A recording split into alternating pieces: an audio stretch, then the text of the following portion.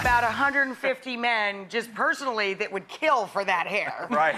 I mean, he has such great hair, and he really is a good-looking dude. He is. He's a handsome So guy. you were just gonna carve out, right? The plan was not to go severe.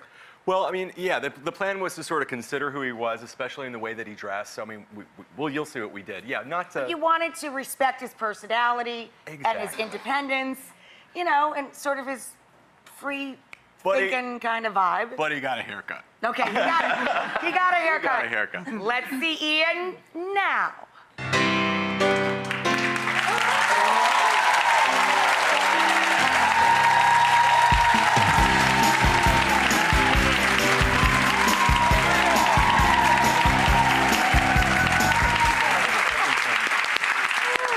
Ian, my first question to you is, are you comfortable? Yeah, I'm very pleased with everything. Well, let me just tell you, before we let your family speak, I think you look really handsome. Thank you. Really handsome.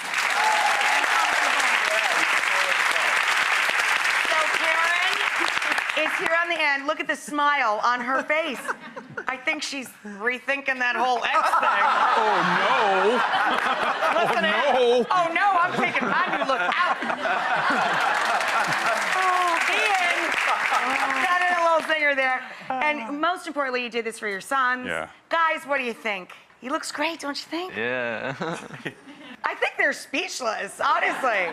You happy? Karen, what do you think?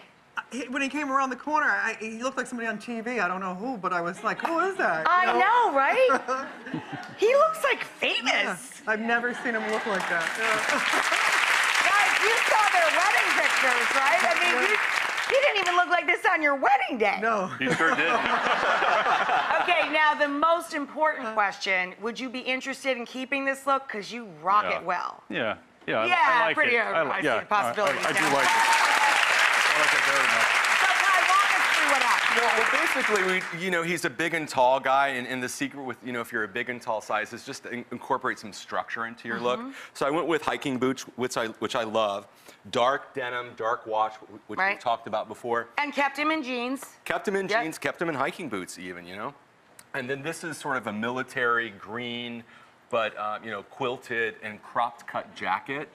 And then we just used my husband is not big and tall.